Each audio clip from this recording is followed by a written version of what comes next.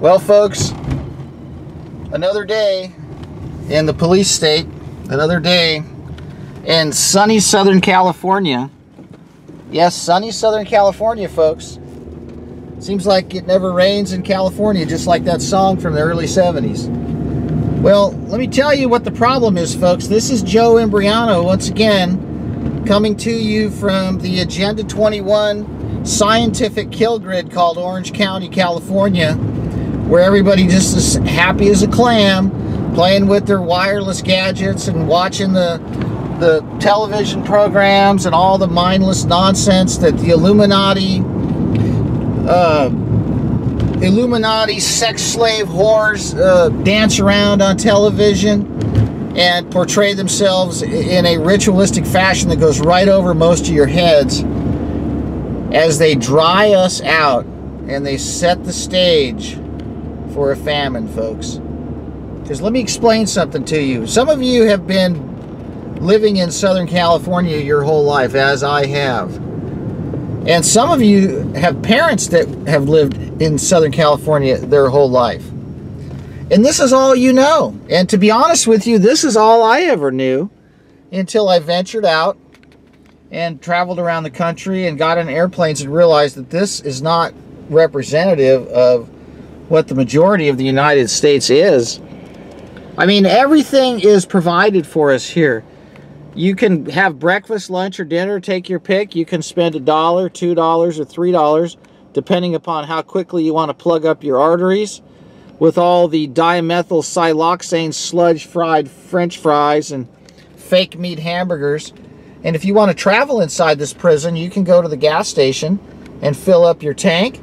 You can go over there and get some money out and buy some aspartame gum.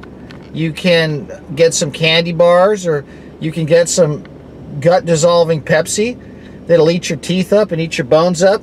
And, you know, if you need to get your eyes fixed, you can go to the optometrist right here, and they'll fix up your eyes. And if you want to communicate with people and send texts of your buddies, you can get on your phone and communicate via AT&T. And you get a flat tire, you know, the truck will deliver tires to the tire store. And if you want some Korean food, you can go to the Korean restaurant and you can get whatever you want there. But here's the deal, folks. It's all dependent upon a distribution system that is dependent upon rain. It's dependent upon water. And what they have control over, and when I say they, I mean they, the government and the non-governmental entities that run these clandestine operations that are modifying our weather, they have control over the weather, folks. And what that means is that you don't. And that we're at their mercy. And we're in February, folks. It hasn't rained since February of last year. And every time we have a chance for rain, the lines show up in the sky a couple days before. And last night we had a little chance of showers. That's what it was called, according to the National Weather Service. And I was looking at the wind coming in, and this stuff came ashore last night, and it was about 8 o'clock that I started noticing what appeared to be squalls, which are basically those big puffy clouds moving on shore, and they should have been coming out of the southeast, and they eventually were.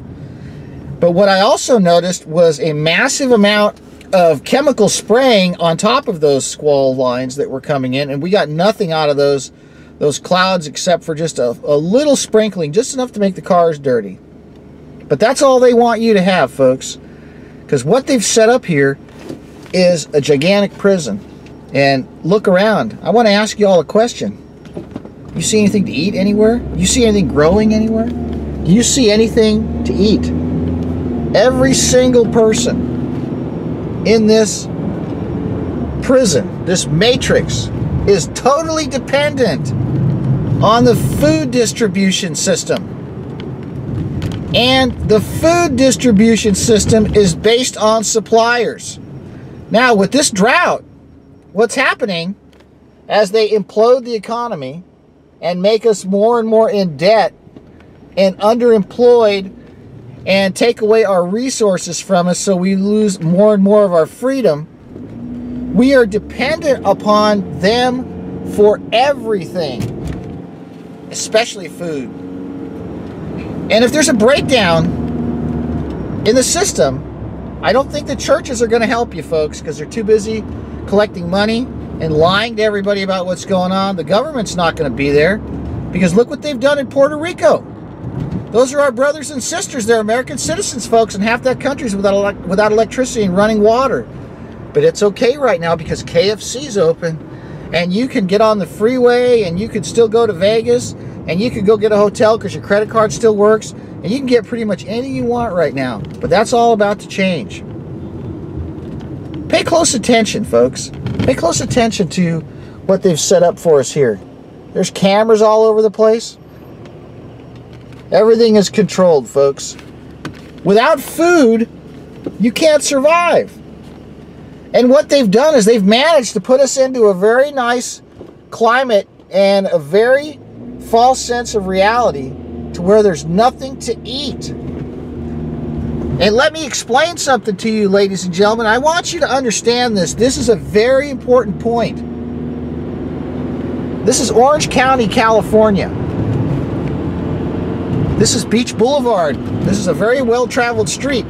And around me, and in front of me, and behind me, and above me, the 91 freeway, we are surrounded by millions of meat eaters. Let me repeat that. We are in this matrix, this prison, as we pass the steakhouse, as we pass Burger King, as we pass a memory to the bodies. We are surrounded by meat eaters. Does that concern you? It should.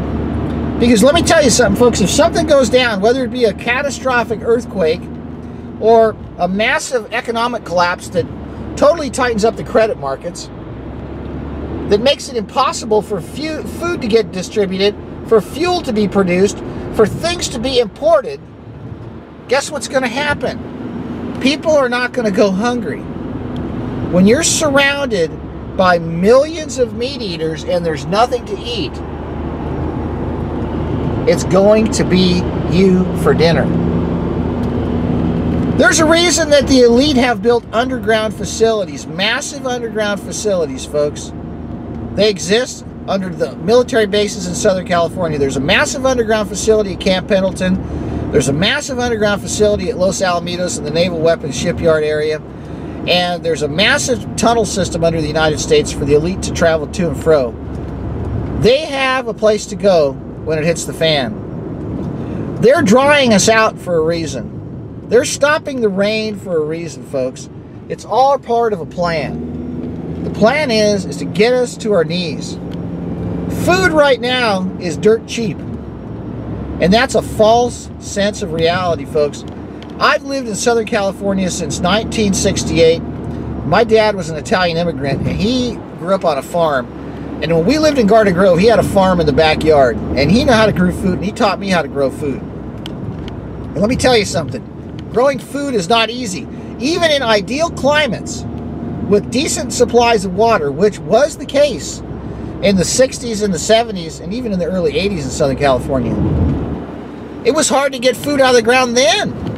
You had to deal with bugs and disease, and you had to deal with soil depletion, mineral deficiencies. So now, it's not raining, and most of you have no place to grow food. Most of you don't understand what it takes to grow food. And then the majority of you don't have any place to grow food. So what is the solution here? I think you better start thinking about several things, folks. Number one is self-defense. Because if you do end up on the menu, you know, being surrounded by meat eaters, millions of them, who are not prepared for anything, and most people today are morally bankrupt, and they will kill you to get what they want if they're in a desperate enough situation. That's a fact. The people today, first of all, are not the same people we grew up with as children. They were not schooled in the Western thought of Judeo-Christian ethics. Majority of the people that have come to Southern California weren't born here. And where they come from is a culture of death. And they brought that with them. And it's still, even though they may not be wearing it on their sleeve, it's still in their minds. They have to do what they have to do to survive. Most people here that have come here are in survival mode because of the economic conditions. And if something gets really out of control, whatever crisis may befall us, you will see people's true colors. So you must defend yourself. You must own guns. You must learn how to use them.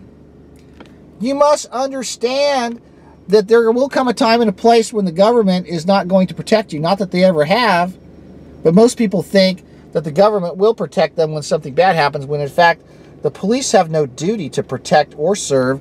As a matter of fact, they're nothing but agents of the municipal corporation to make sure that the entire population ends up in some form of receivership.